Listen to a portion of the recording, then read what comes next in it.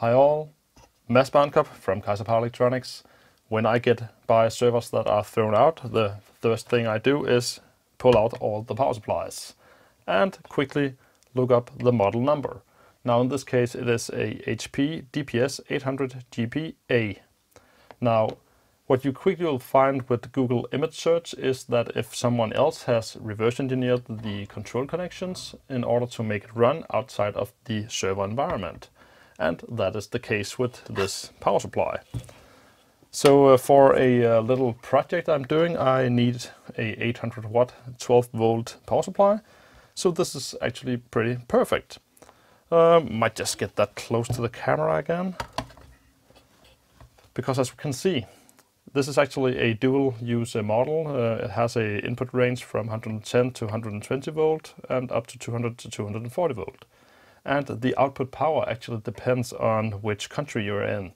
So using this in the US, you will only have a max of 850 watt.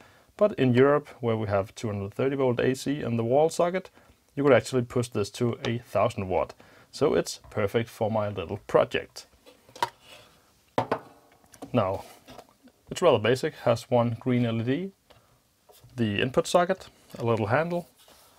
At the other end it has two small fans, has a few markings on the pads here, 32, 30. Will help you identify the pads when you see the schematics you can find online.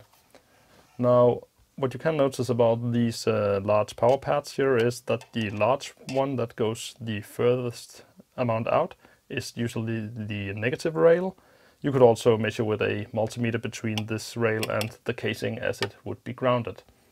If you want to mount some kind of socket in this, like a banana plug or maybe some pin headers or some other terminals, it is important that you do not drill holes through here, as this is a 4-layer board and you will actually risk short-circuiting the positive and negative rail against each other or against some other parts of the circuits.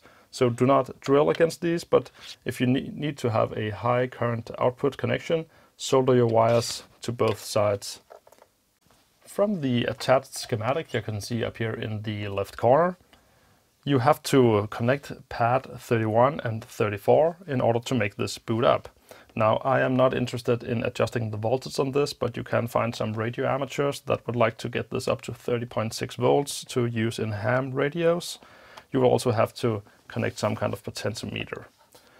Now we can see we have pin 30 and 32, so we have pin 31 here in the middle, and then it continues on the other side with 33 and 34. So it's actually just a bridge directly from top to bottom on the second pin from the left when looking at this end. With the small jumper in place between pin 31 and pin 34, the multimeter connected up to the negative and positive rail, let's just try to plug it in.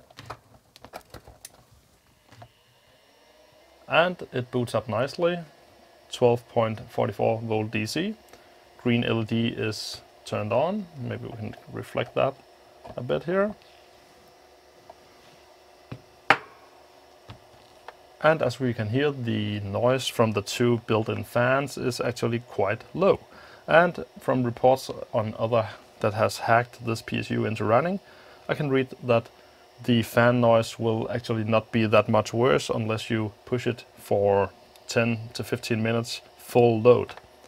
I hope you enjoyed the video. I hope you will forever keep any server power supply that you come across, because these are some very cheap, if not free, powerhouses that you can reuse for so many projects.